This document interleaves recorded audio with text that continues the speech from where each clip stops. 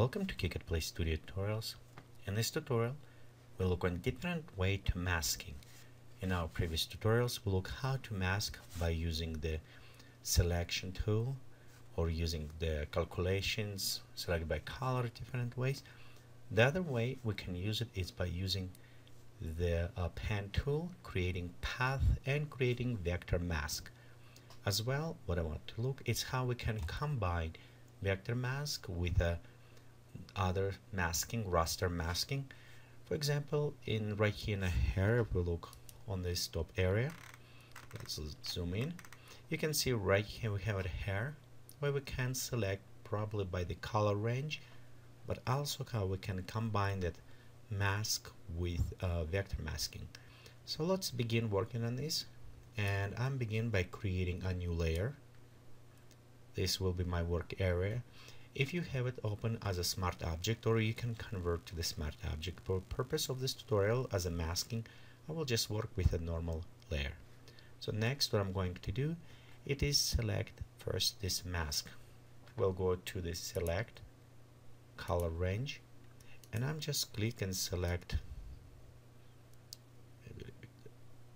fastness, kind of way a little bit, and I don't really worry about this bottom. What I worried about, look on this side was a hair going like this, a little bit straight out, so that area look okay.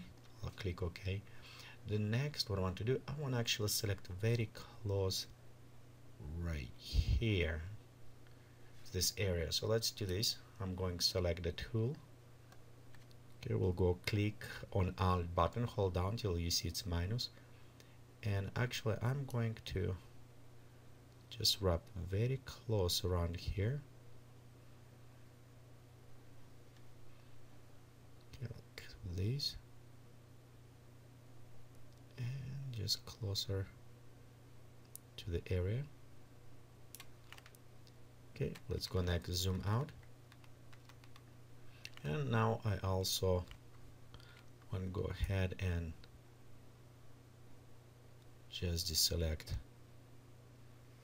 all these other areas around. So what I wanted is just this selection, this small area around the hair. When it's selected, I'm going and click on creating a layer mask, and you notice right here this is all what I have. It's a short areas around the hair. This is what I'm masking. Okay, let's go next and we'll start creating path.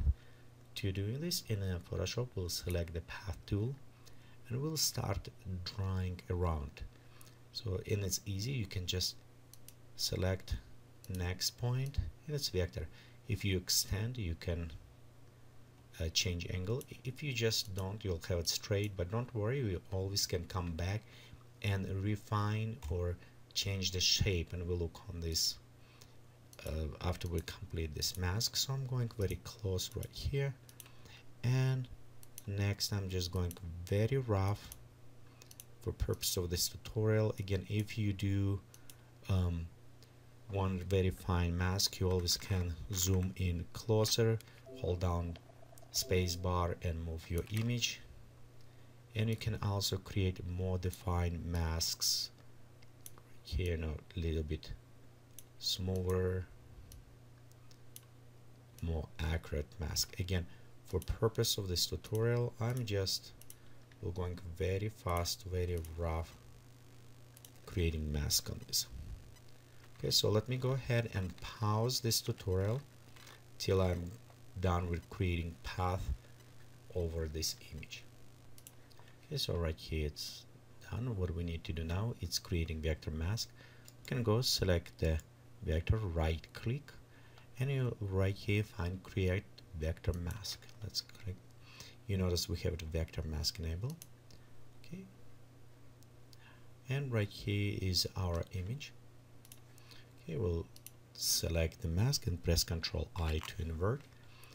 So you notice we have our mask done with the hair right here. On the top of the image we have it little bit come out, and this has become a benefit of using mask tool. So we can still select our mask tool. and you can use the button by control keys or shift key, depend. Let's click control, we'll click on a path. You can see now we have our control points. Okay, for example, we come closer, and if you press control and hold key, you can manipulate. So we can actually take and readjust, bring our path a little bit closer.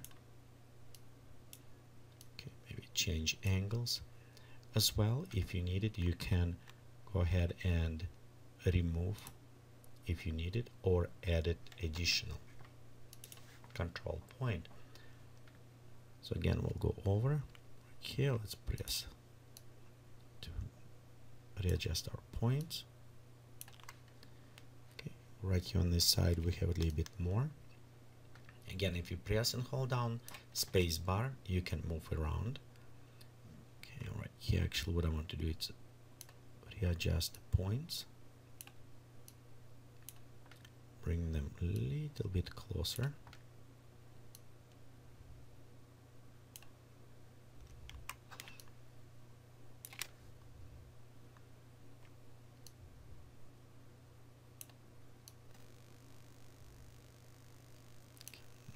Right here. So also you'll notice right here we can readjust. So if you hold down shift button, you can create additional point. And if you need to add some barrels, some curve, you press hold down alt key till you see your icon switched kind of error, and now you can stretch and adjust. So it's normal vector tools. You can be familiar before.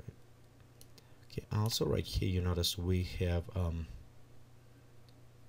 of point inside, so we can go zoom in and create additional mask, just for this area.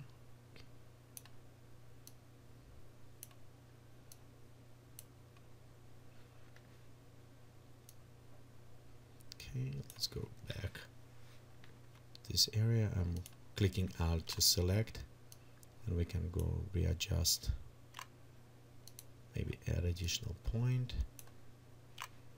We can see with the vector masking, it's easy to readjust faster, and instead going through all edge and using some other tools like we have it before, you can easily apply it as well.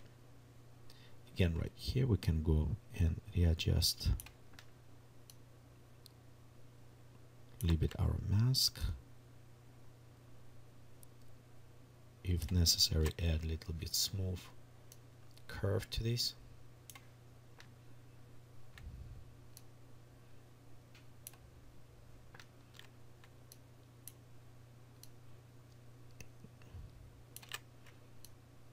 Just reposition.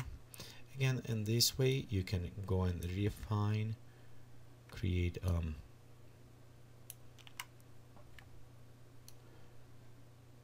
better adjustment mask. Okay, let's say right now you can go and do over, but I kind of don't want to hold it tutorial just on this. So in here we have it our done with our masking and everything. Other things we can also apply it. If you're using this as a smart object, you can add filters, and I do recommend you to watch our smart object tutorial where we go over how to create and what benefit it's giving to you. But let's say you're done with this image and next you want to integrate with digital backgrounds. So let's see what I have it and how fast we can integrate that. Okay, so right here I have some background I created in View Render.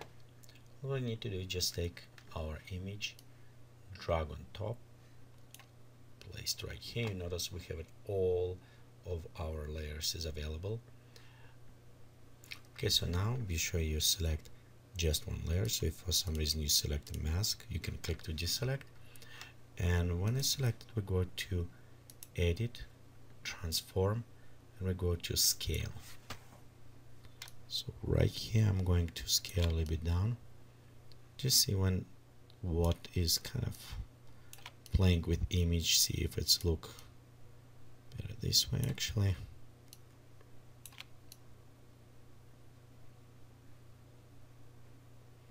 where do I want composition. Maybe right here actually will be better, and bring a little bit more. I think right here will be nice. Okay, we'll go ahead and place it this time. You notice if for some reason you miss, you still have it your mask. We can go inside the path tools and realign, so remove some of those green effect to this. Again, we can go inside. Okay, select it. Let me zoom in right here a bit closer. Okay, we'll go select the path, and again we can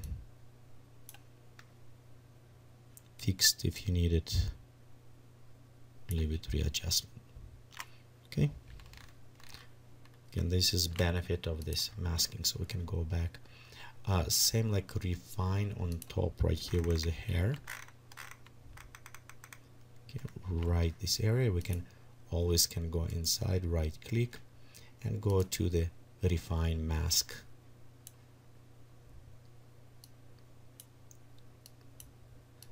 If it's feathering, just shift a little bit edge, so right here. Notice because we're shifting, we start opening here these areas. It's where we need to go back and after readjust. Okay, I'm just try to remove this green one, and of course we can enable smart radius and just enable calculations. Okay, we can click OK. Again, this is very rough what I'm doing right now.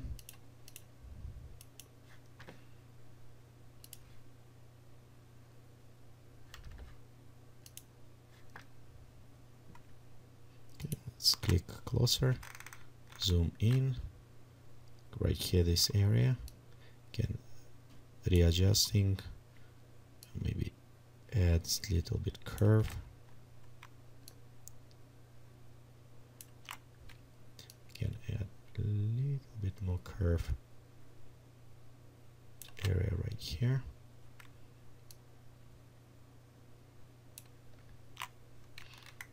Okay.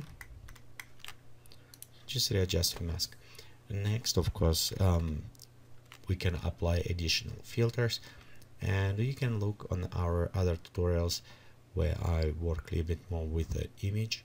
But overall, here's how you can create a vector-based mask combined with a raster-based mask to take this object, remove from scenery and reuse in your next compositions. Thank you for watching this tutorial from Geekatplay Studio. Please remember visit us on the web is www.geekatplay.com.